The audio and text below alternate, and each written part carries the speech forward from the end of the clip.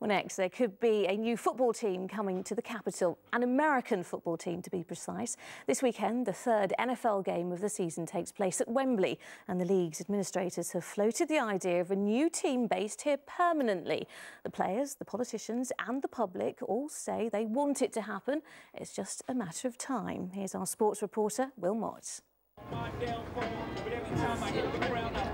The Americans are back in town, and soon there may be a team here for good. The Dallas Cowboys have touched down in London, limbering up for the latest American football match at Wembley by training some local talent and hoping to inspire a new generation of fans. Oh, it's great. Anytime we can expand our horizons and just keep carrying over to different states and different countries is always good. And would you like to see an NFL team one day based permanently in London? Yes, I hope so. Hopefully they get me and draft me over here. So. Number 6, is it? More recognisable to the kids might be footballer Ledley King, but he welcomes the competition. If I was a young kid, I'd love to have the opportunity to come over here and meet some, superstars that you watch on TV from another country. It's great, another sport. Get some information, have a bit of fun playing another sport.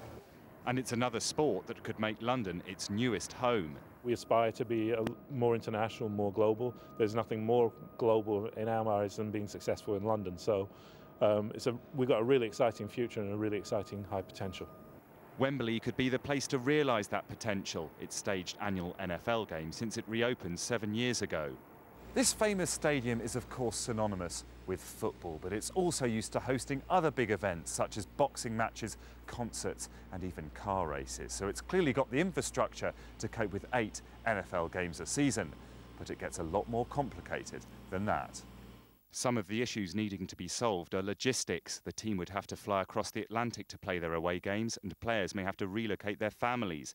Scheduling. At the moment, every team that visits London gets a rest week afterwards, but there wouldn't be time for that in a full NFL season. And which team would move here? It's been rumoured the Jacksonville Jaguars from Florida would be the ones to take the punt.